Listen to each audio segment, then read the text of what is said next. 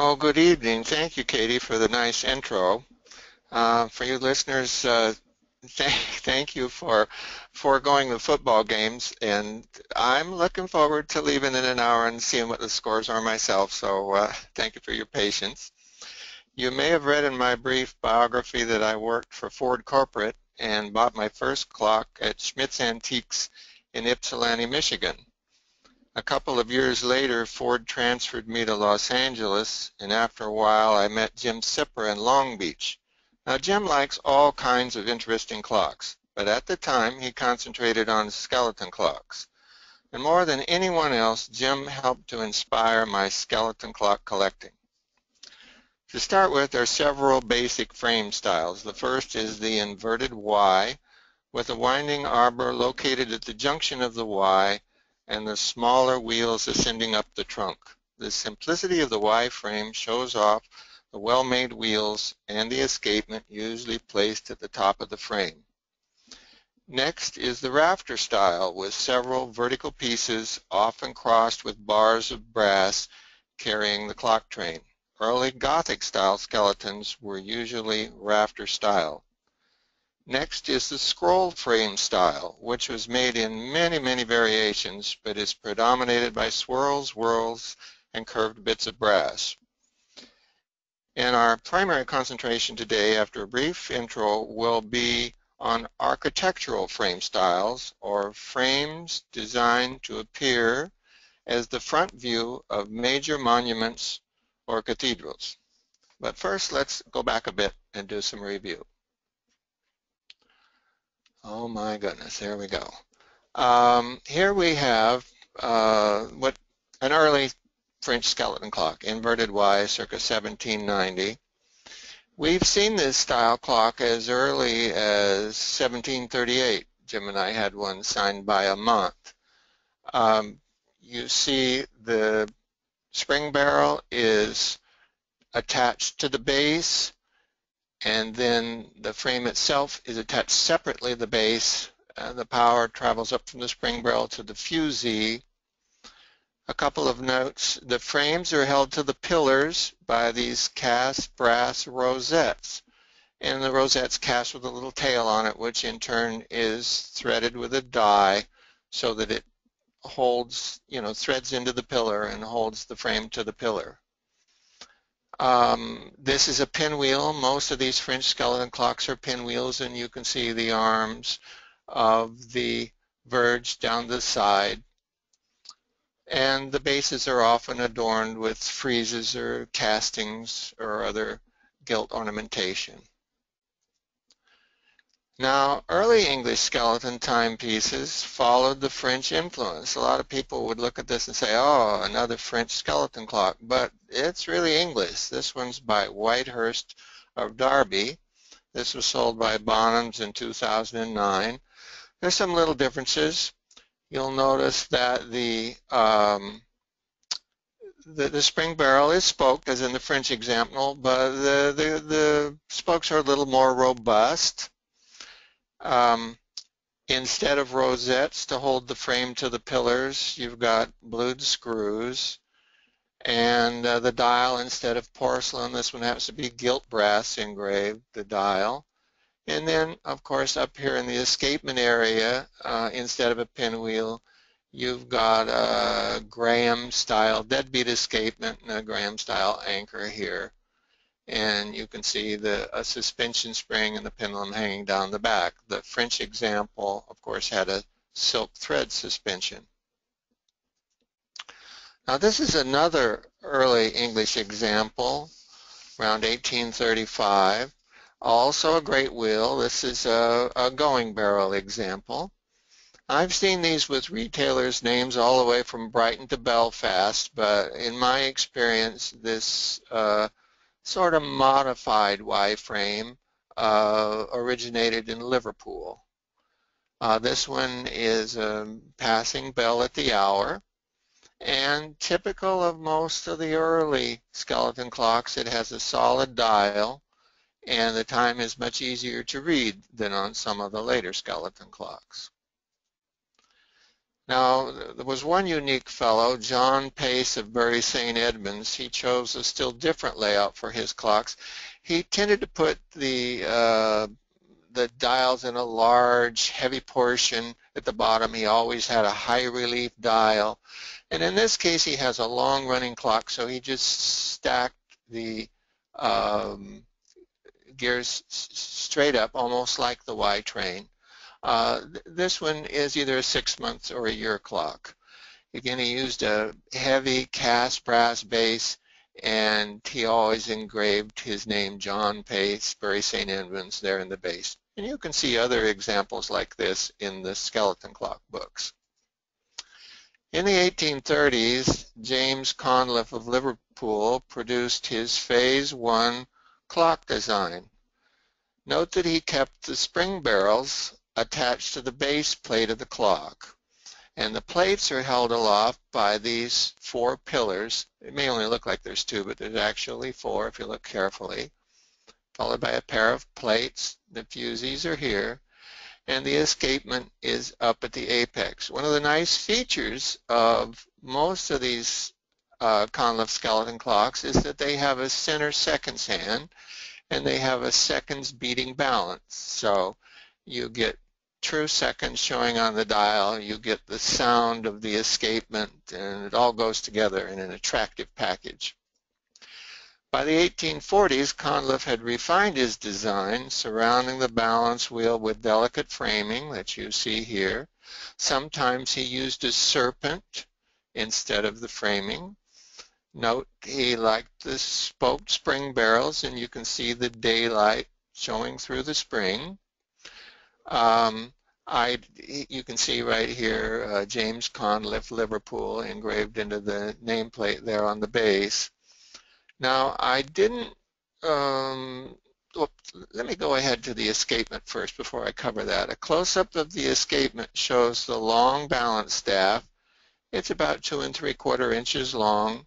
You can see the helical hairspring and the seconds beating balance right here. Again, this clock with a center seconds hand. Now, I did not show an example of his Phase 3 clocks, which tended to be just the 2 plates, typical of the other manufacturers. They're still very elaborate.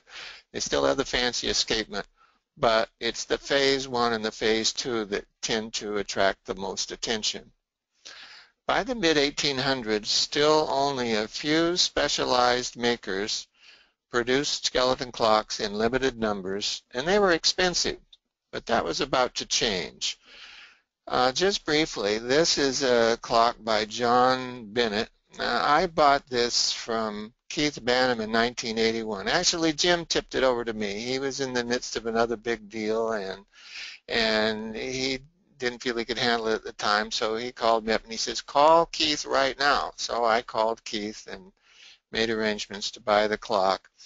And I had the clock until 2005 when it was sold at Christie's in New York in June of 2005. Now, the interesting thing, you can tell it's a scroll frame. You can see all the swirls and whirls that I was talking about. But the interesting thing about these frames is that they start out at the base about 1.25 inches thick. They're in relief and they're three-dimensional.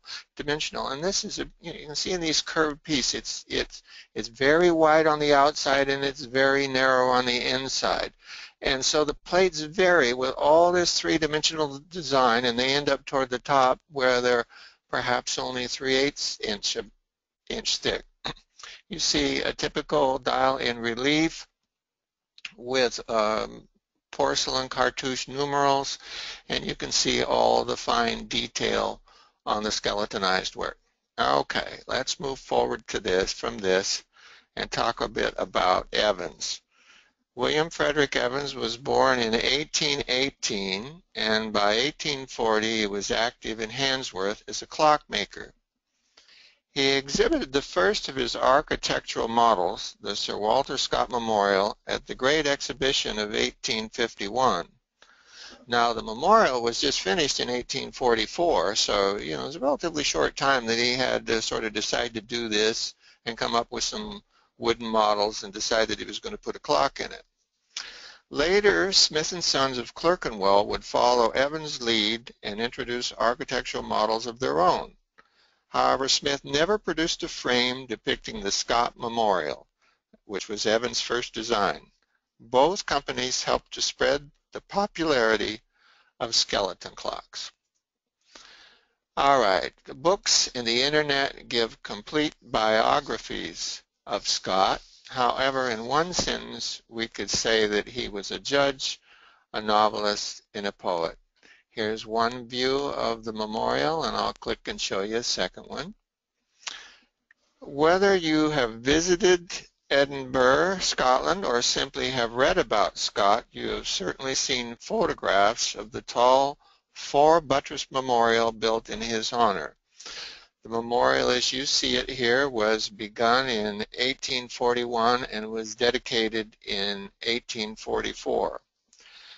Now, Scott was born in 1771 and died in 1832. Although world famous for his literary work, at home he was a judge and legal administrator. In London, he was best known for unearthing the crown jewels that had been squirreled away after the coronation of Charles II and found by Scott in Edinburgh Castle in 1819.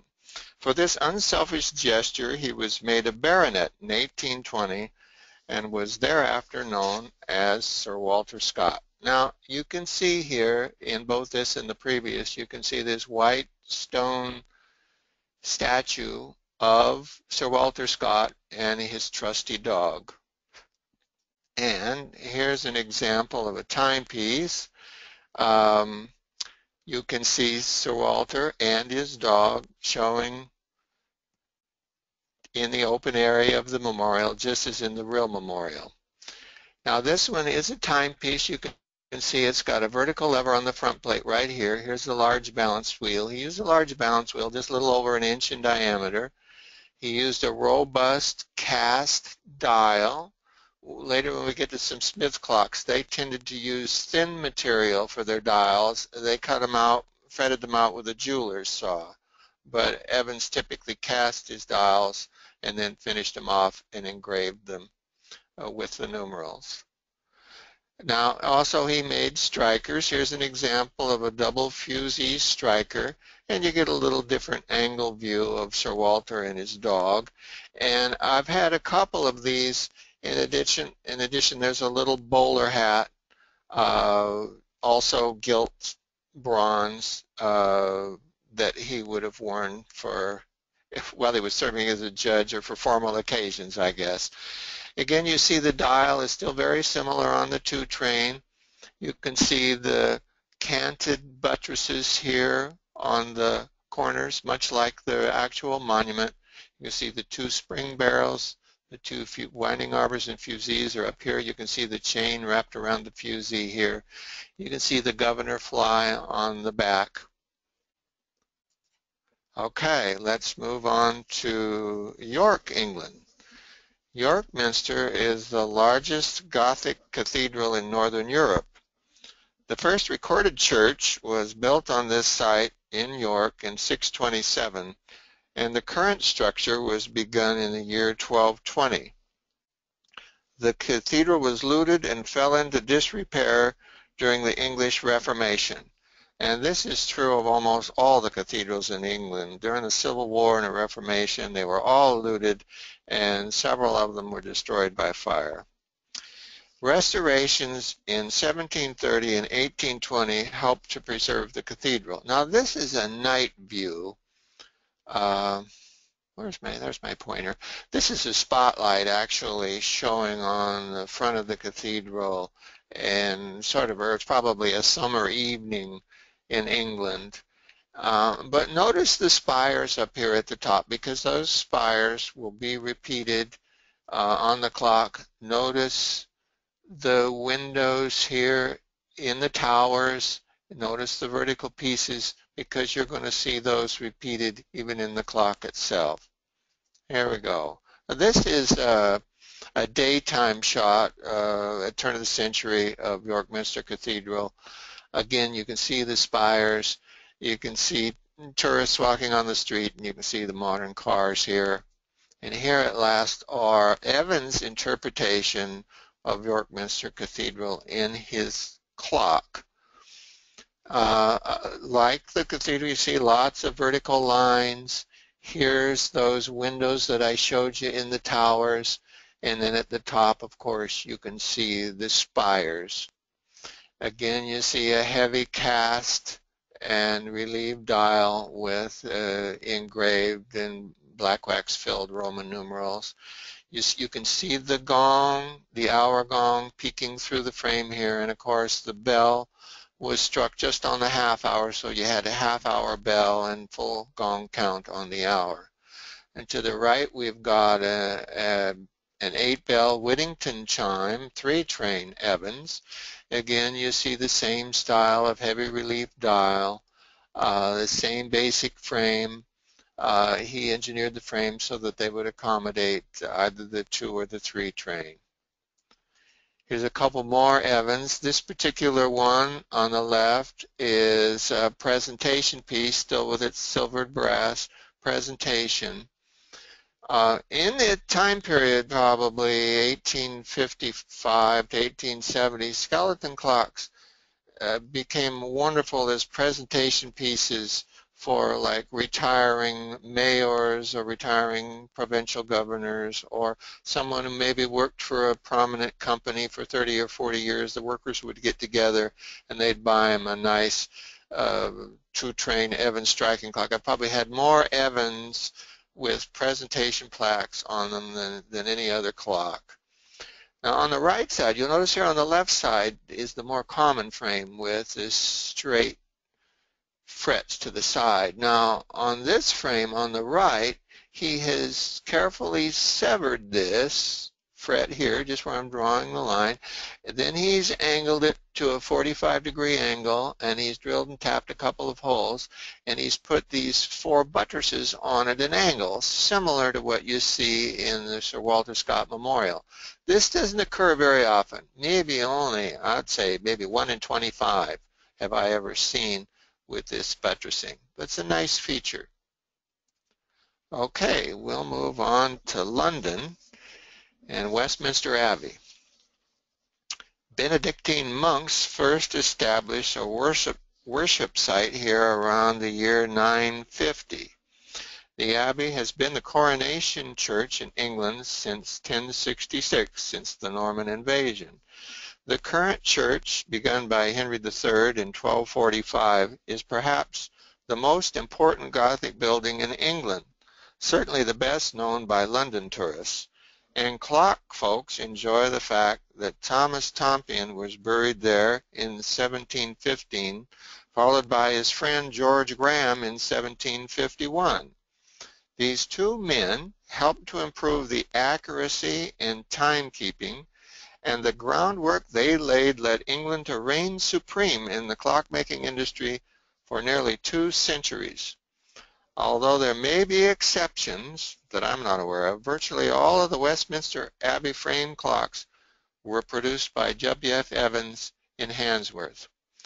Now here are a couple of photographs. Now if you've been to London, you could have probably taken either one of these. The one on the left on a normal overcast day, and the one on the right probably on a nice sunny summer day, and the cathedral looks like all clean and white. And the typical tourist will stand here and have his travel partner take a picture of him with the cathedral in the background. And here is Evans' interpretation of the cathedral in clock form. Now, there's a couple of things that I can talk about in this slide. Now, I've been collecting skeleton clocks since about 1972.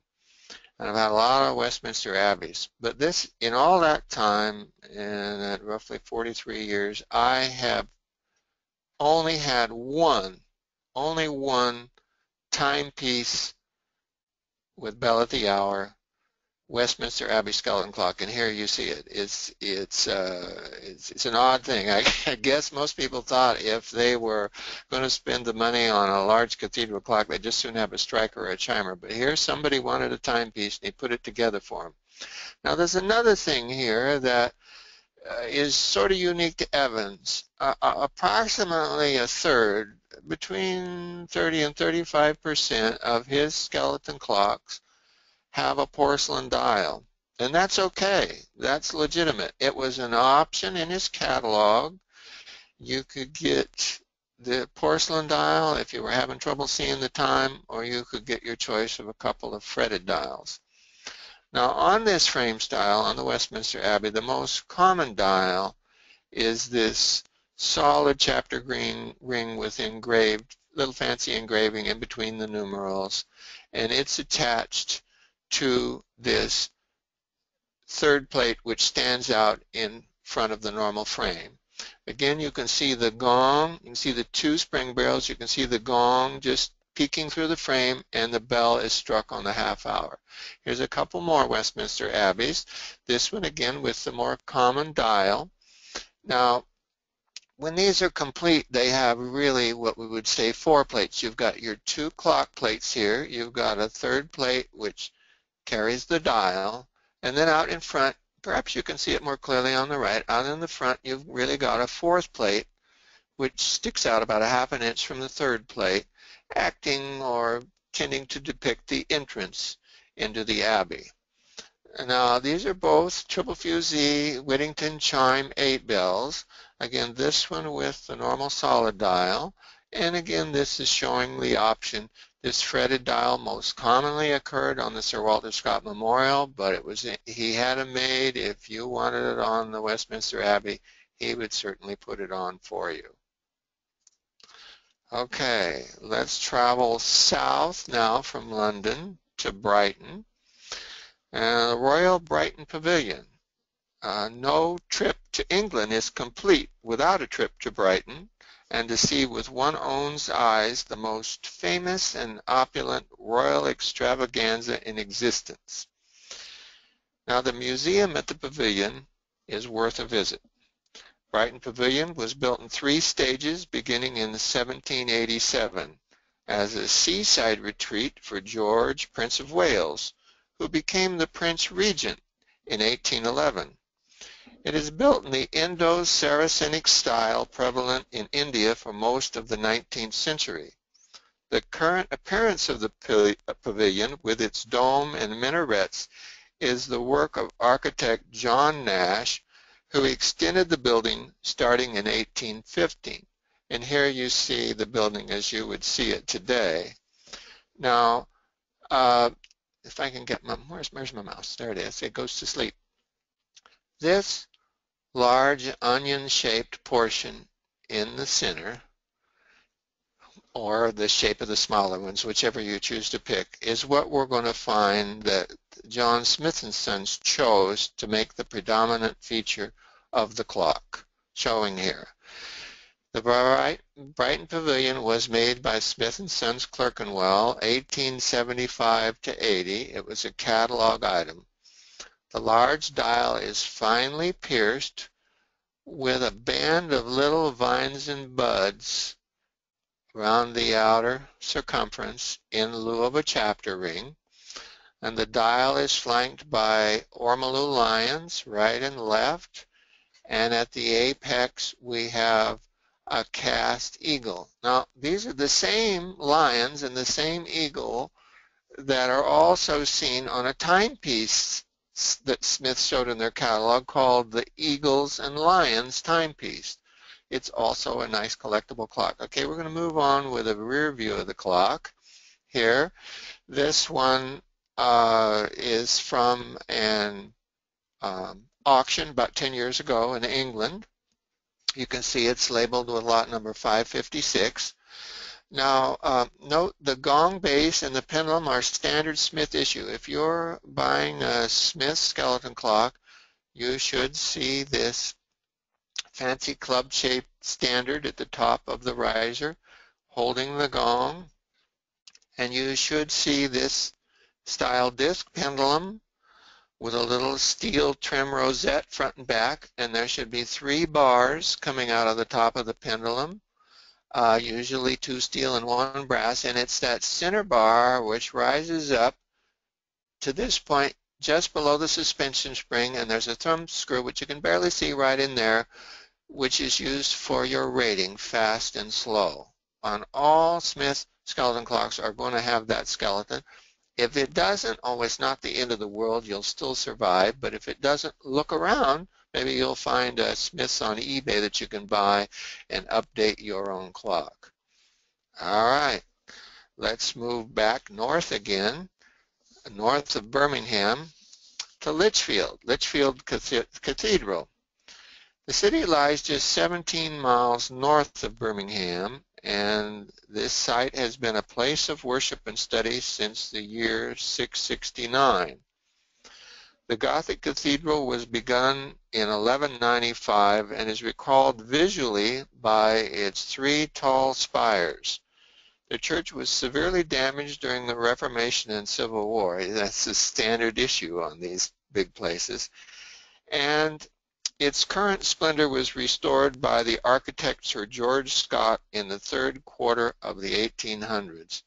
Now this photo is taken from a good distance, probably with perhaps a telephoto lens or the photo's cropped, but you see that in reality the central spire is really much larger than the two side spires.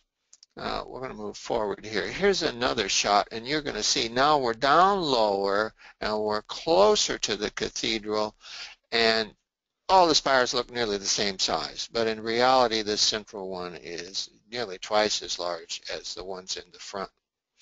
Now looking at this photo, you can see the sort of little gingerbread work here on the front of the cathedral, and when we get to the next plate and look at the clock, I'll show you some differences. In addition to John Smith, several small companies cast plates for and manufactured a Litchfield Cathedral clock. All are two-trained strikers, some with a quarter bell and sometimes a half-hour bell. Now the Smith version is the most elaborate, and I forgot I inserted this. This is a page from Smith's catalog of 1865 showing a line drawing of Litchfield Cathedral skeleton clock. Note the trim at the tops of the spires and that the central spire is larger than the side ones. This drawing is repeated in Royal Collard's book on skeleton clocks, so you can always find it in there. Now here on the left is an actual Smith's. Now remember when I was showing you the photograph of the little, fretwork on the front of the cathedral? Here you see it repeated on the Smith's clock. Now this is another, I don't know whether it's an Evans or one of the other makers, but the others tended to be simpler and they didn't have that extra fretwork. The spires are not as large on the other makers as on the Smiths. They tended to have this nice groove up the side and with prominent holes in them like the originals. Now this one would have had balls and some flags on too like the Smiths, but the Smiths is still intact. It's got its little trim balls and its little weather vane or flags or whatever you want to call. Typical of a Smith's clock, it's got a thin, highly fretted dial. It's got nice wheelwork and nice delicate cocks and work on the front plate. All right, let's move back to London again to St. James Palace. This was built originally for Henry VIII, and this building still serves as a business center for the royal family and assistants. It is one of London's oldest palaces. It's situated on Marlborough Road in Pall Mall, just north of St. James Park. If you do any walking around in downtown London, you're bound to go by this palace and snap a photo of the ever-present guard out front. It also has a nice tower clock in the center there. You can see the parapets up at the top of the two sides, and when we get to the next slide, you're going to see an artist's or Evans' rendition of those parapets. You can see he chose to make a lovely ormolu casting of Queen Victoria, nicely chased in a gown, and he inserted that in the entryway of the palace. Again, these are Evans clocks, and in this particular model, I have only ever seen porcelain dials. That doesn't mean that one of you don't have one with a fretted dial. You may well have it, but the ones that I've seen and photographed have had the typical Evans porcelain dial. Again, we have a gong at the hour and a bell at the half hour on both of these examples. All right, now we're going to travel south a bit again to Oxford. Tom Tower, Christ Church in Oxford. Now this tower is named for the large bell it houses, the bell known simply as Great Tom. The tower and bell are over Tom Gate, which leads to Tom Quad. I'm sure if you're an Oxford alumnus, those are familiar things to you. This square tower with octagonal lantern and faceted ogee dome was designed by Sir Christopher Wren and built in the years 1681 to 82. Smith & Sons made the likeness skeleton clock as a two-train, and there are relatively few around. Our first image retains its original base. I'm away from that. We'll get there. Our first image retains the original base and presentation plaque. The second one has had its top flag replaced with a small finial, and the third is on a rectangular base with a glazed cover. I'll get to those. Here's a couple more photographic views of Tom Tower, and here a line drawing from probably 1850 or so of Tom Tower over Tom Gate.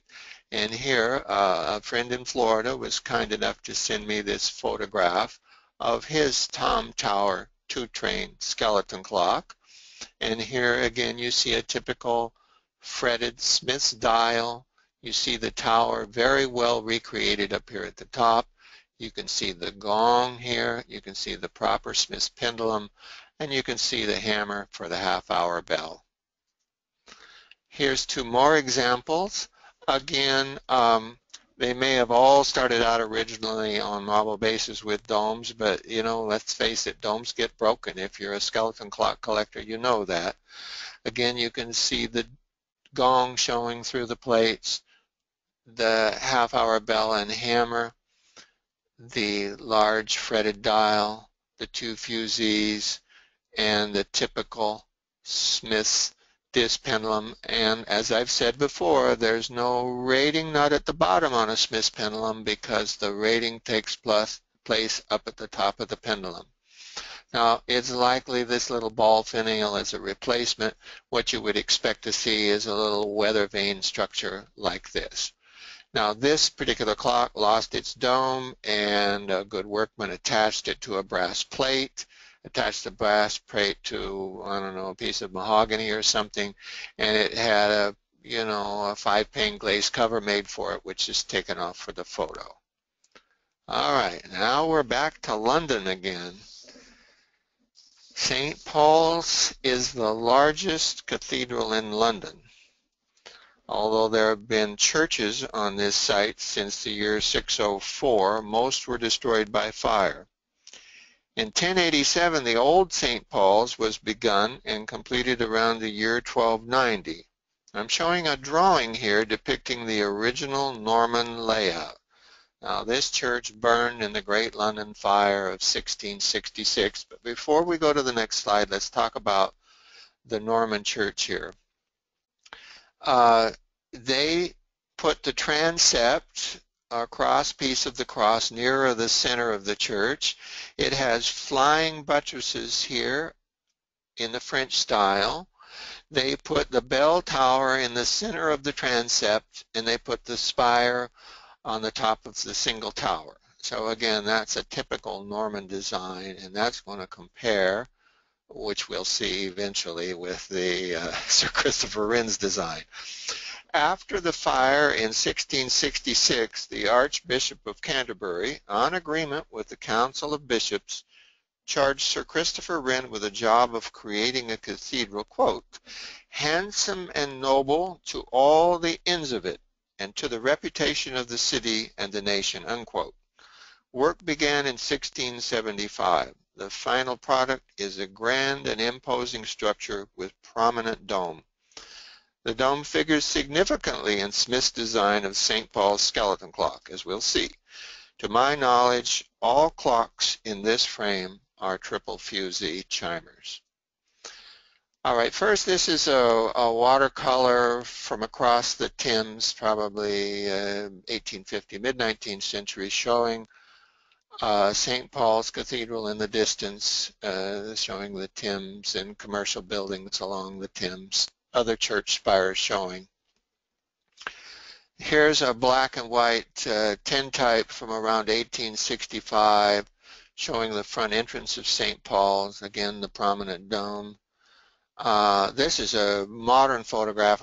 I didn't know my wheel would do that. This is a modern photograph around 1998 from the southeast side.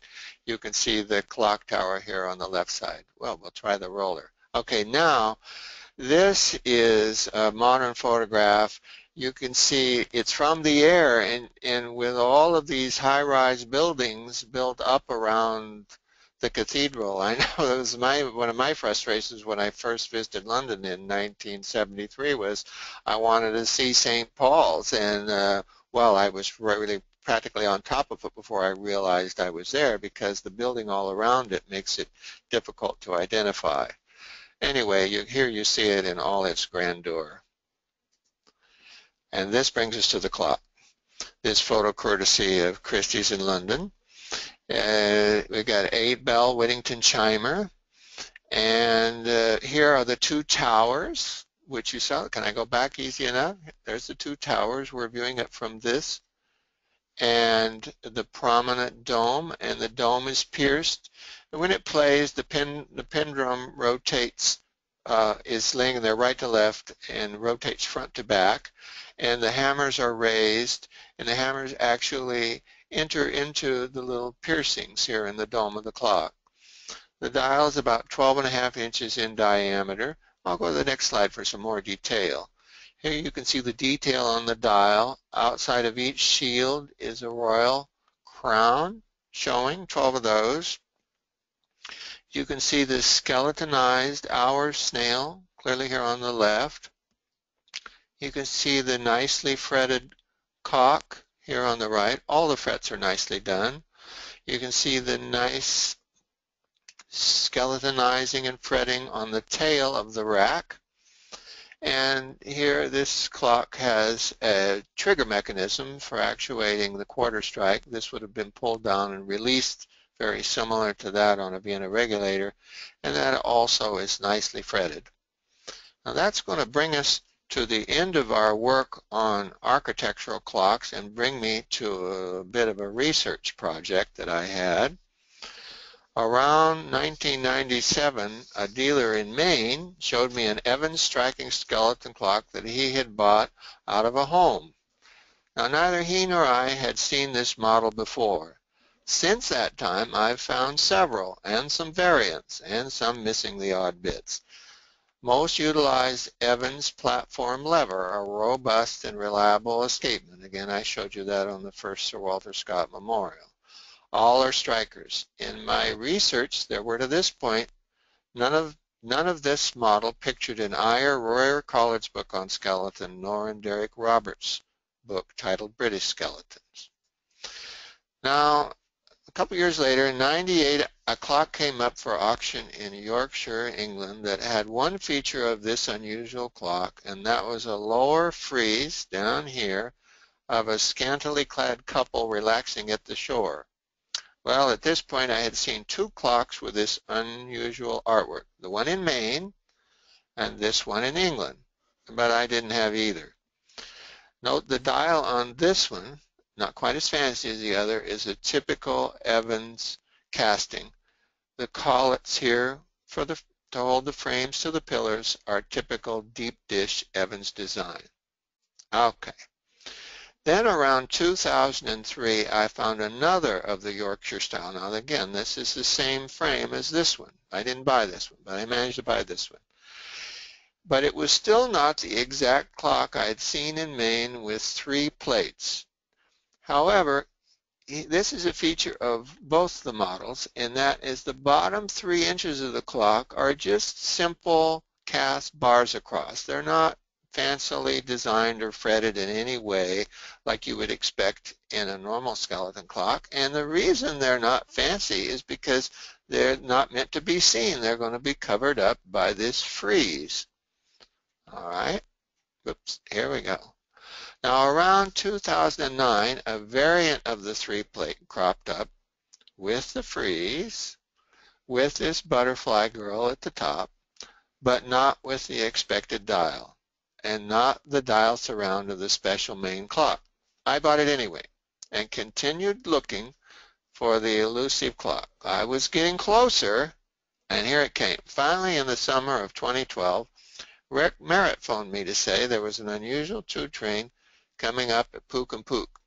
Here finally was a clock like the main one, with the racy frieze at the bottom and the dozen maidens surrounding the dial. Now, we figure this was an effort by Evans and Son, perhaps as late as 1885, to add a French flavor to the skeleton line in an effort to broaden its appeal.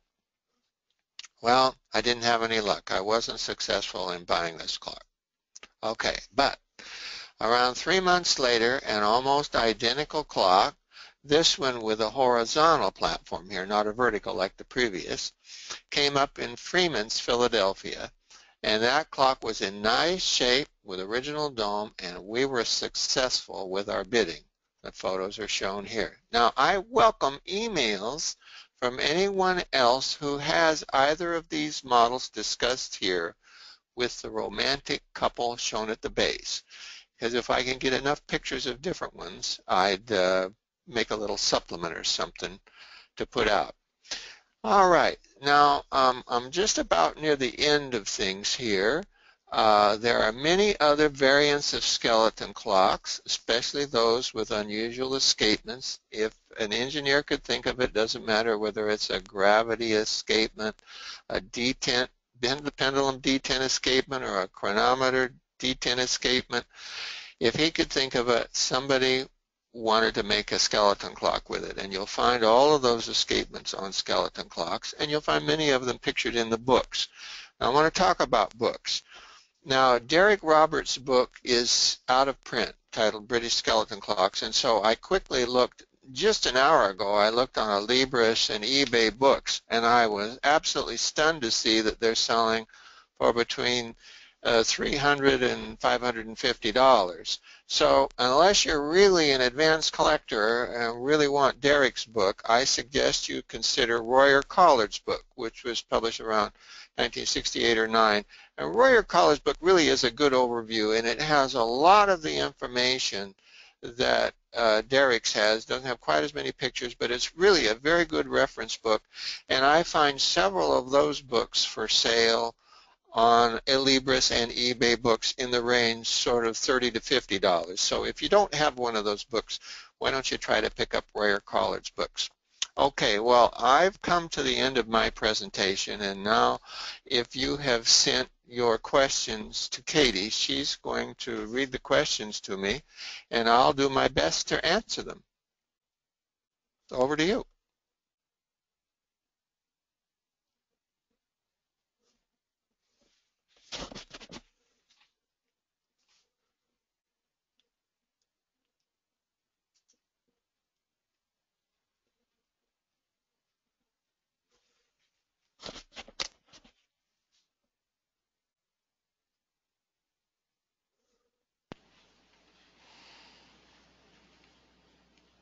Hello? Hello?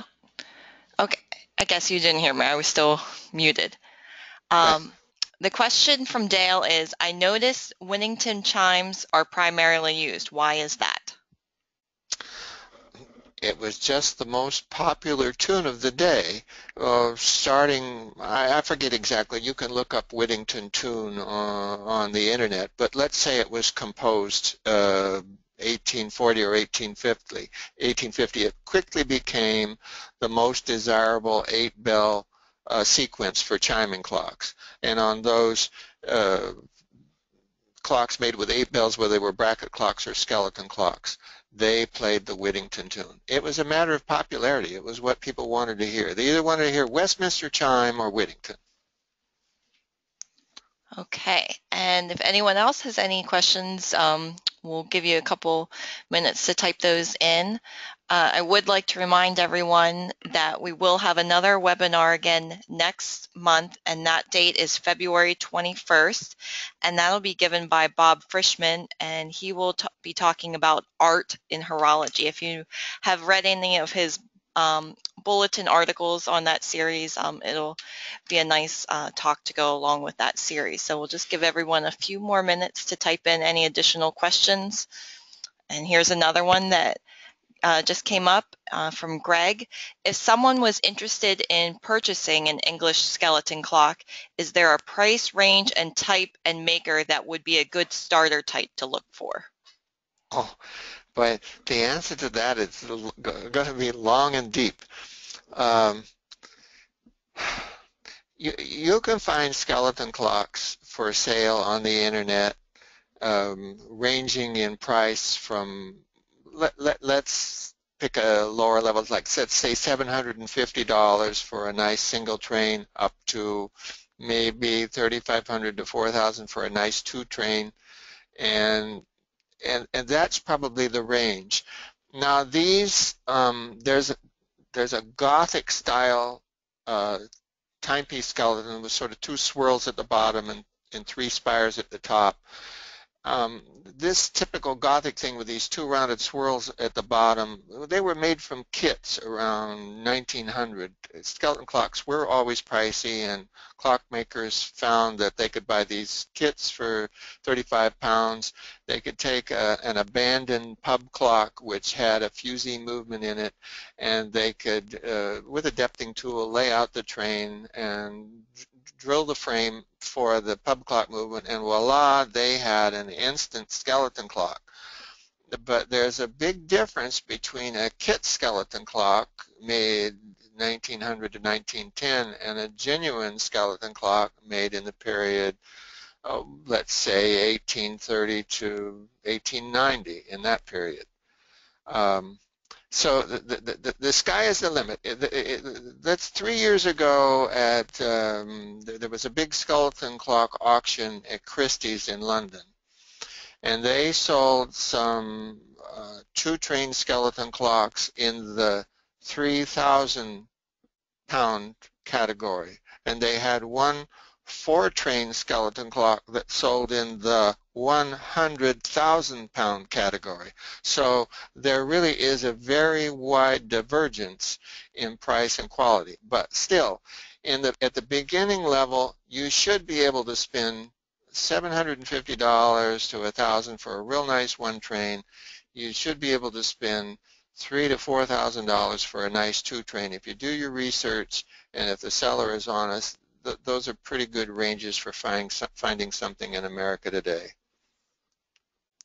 Okay, and our next question from Lee, are there any with St. Michael's chimes? Well, I've never seen one. No, I've never seen a skeleton. That doesn't mean it does not exist. It just means I haven't seen it. Okay, and I think that's all the questions we had. So thank you again, Bob, and thank you everyone for tuning in this evening. And we will have this recording available if you want to review it again at your leisure. Thank you. Okay, bye-bye.